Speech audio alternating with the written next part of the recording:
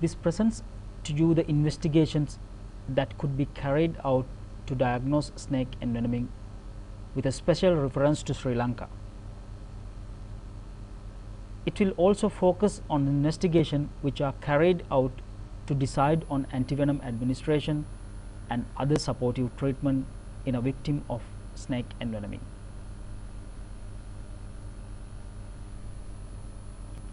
In an overview, this presentation explains to you about what is investigation of snake envenoming, why is it important to investigate a patient with snake envenoming, and what tests are available to investigate such a patient. Snake venom affects many organ systems of the body, including the bite site.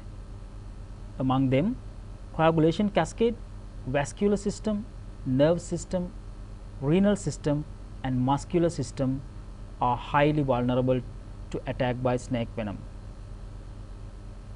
Therefore, the treating clinicians order various investigations to diagnose the effects of snake venom on different systems of the body.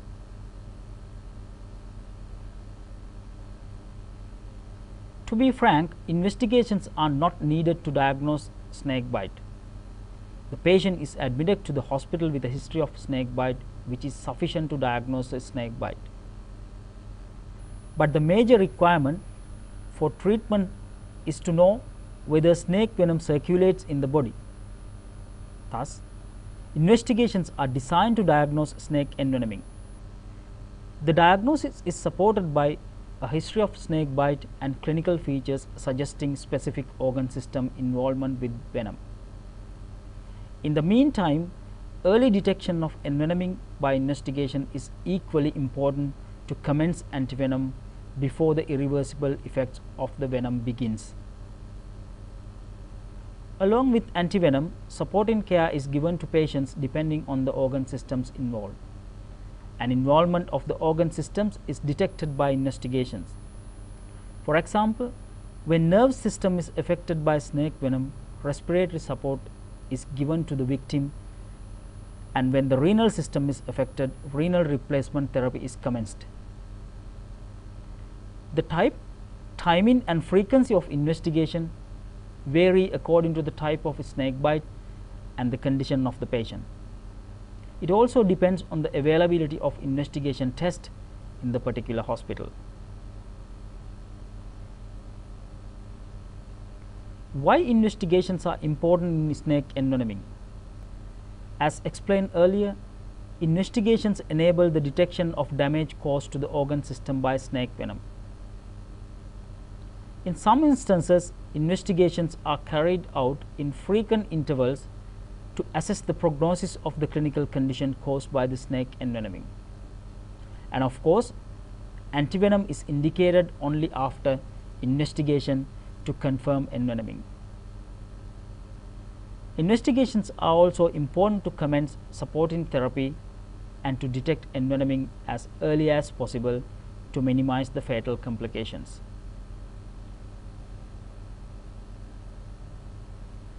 A number of investigations are done following snake bite to identify envenoming and particular organ system involved. Coagulation cascade is one of the highly vulnerable system to snake venom, commonly in viper bites.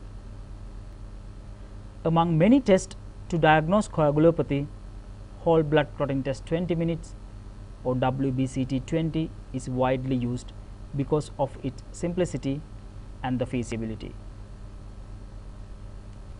Prothrombin time, international normalized ratio, activated partial thromboplastin time, fibrinogen, clotting factor assays, and D-dimer levels are other tests conducted to detect abnormalities of clotting cascade as in any other coagulation disorder. Renal involvement is another significant consequence of envenoming. Although not a specific investigation, monitoring fluid input and output of the patient is crucial to determine the renal functions, especially following viper bites in Sri Lanka. Serum creatinine, blood urea, serum electrolytes including sodium and potassium are indirect measurements of renal functions. In some instances, ultrasound scan of the kidneys is performed to observe the alteration of corticomedullary demarcation and detect acute kidney injury following a snake bite. There are no investigations to detect the hemorrhagic effect following snake envenoming unless hemorrhages occurs internally or externally in the body. Medical imaging including CT brain and abdomen, ultrasound scan of the abdomen are performed if hemorrhages are suspected to assess the gross bleeding in the body. Urinary myoglobin, serum potassium and electromyographic techniques are used to detect any damage caused by muscular system by snake venom. The myotoxins in the venom cause damage to the muscle cells and result in an increased concentration of myoglobin in blood and urine. During rhabdomyolysis, potassium is released into the blood, resulting in elevated potassium levels. These investigations are quite important in a patient with a sea snake bite.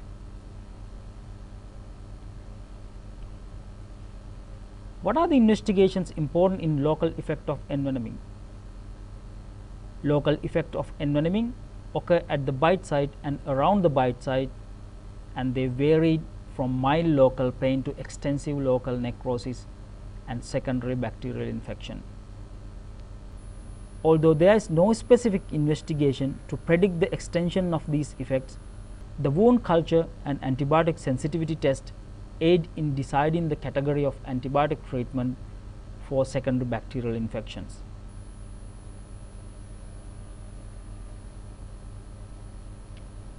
Let us look into some of the commonly conducted investigations following snake bite. Whole blood clotting time is almost invariably done when a patient is admitted with a history of snake bite, even at a rural hospital. Its methodology is very important to obtain accurate results from the test. Collect 1 milliliters of venous blood into the clean, previously unused glass tube is very important. It is not recommended to use penicillin bottles for this purpose.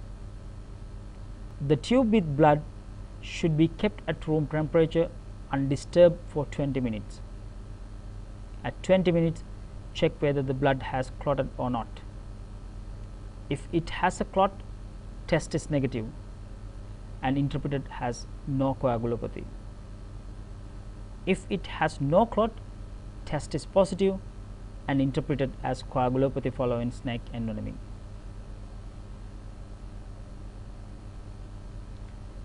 Prothrombin time, INR are other commonly used investigation to diagnose coagulopathy in snake bites.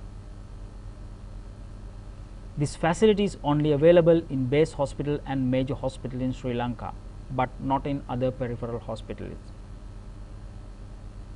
Collect 5 milliliters of venous blood into the citrate tube, mix gently and send the sample to the hematology lab.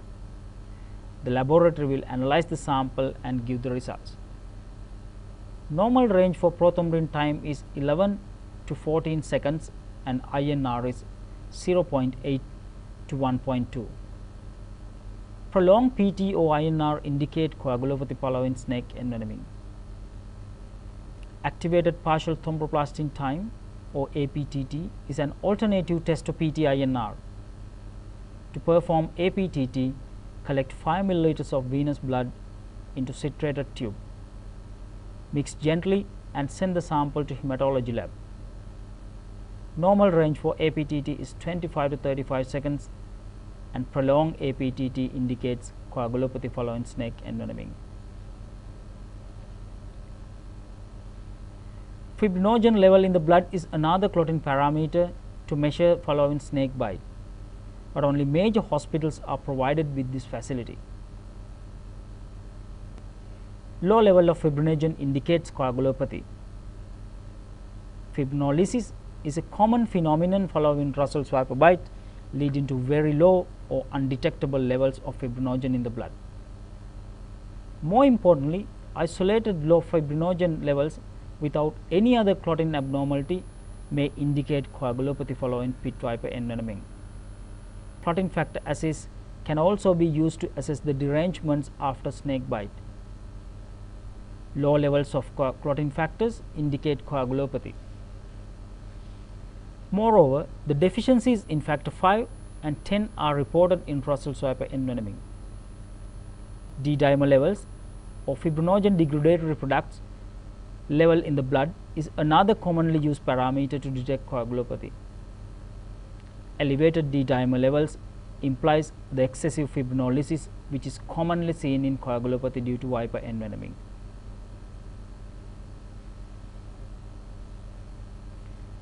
Monitoring fluid input and output is essential following snake envenoming. Low urine output within hours or days of envenoming indicate acute kidney injury. In the meantime, increased urine output after weeks or months from snake bite may indicate chronic renal injury. Elevated serum creatinine, blood urea, serum electrolytes, sodium and potassium indicate deterioration of the renal functions, especially in acute renal injury following a viper bite in Sri Lanka. Ultrasound scan of the abdomen is sometimes indicated to diagnose acute and chronic renal injury following snake bite, especially in Sri Lanka. As mentioned earlier, urinary myoglobin, serum potassium, electromyography are used to detect myotoxic effect of snake venom, especially in sea snakes and Brussels viper bite. Elevation of myoglobin and serum potassium results from skeletal muscle damage and rhabdomyolysis, and electromyographic patterns alter following muscle damage due to snake envenoming.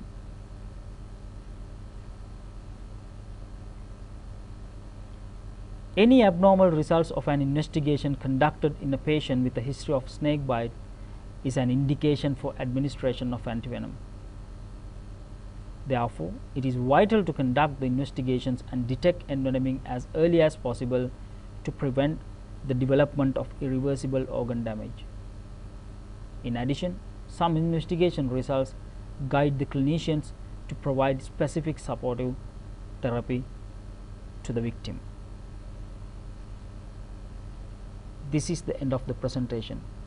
Thank you.